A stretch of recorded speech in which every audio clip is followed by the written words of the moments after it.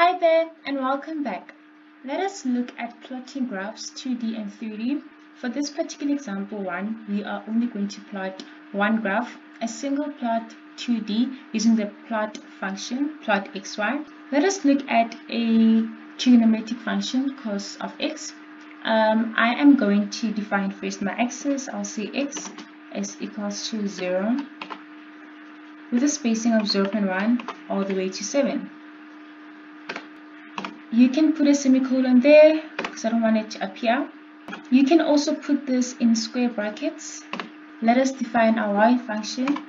I am going to say y is a trigonometric function of cos of x, semicolon, because we don't want it to appear. Let's use a 2D plot function, plot x and y. If I run this file, Octave should give us this plot. Run file. And here is our trigonometric function plotted, which is plot xy. What if we want to add more qualities to our function? So I can define my function because I want it to be a different color. So I'll say a line style of solid with steric styles, and it must be red. Also, I want to title my graph. I will say, which is our function y equals to cos of x. We can also identify our x's. I'll label my x. I'll say xlabel,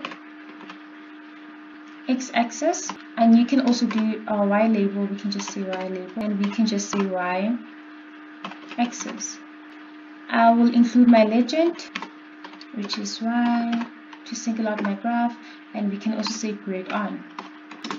Notice that all these extra qualities we just added to our function or our plot, such as title, x label, y label, legend, comes after the plot statement. If we put anything before, it will not display. Run this file, and there we go. Our plot, it is plotted. It is red with solid line and star style. We labeled our function y cos of x. We also labeled our axis, y-axis and x-axis.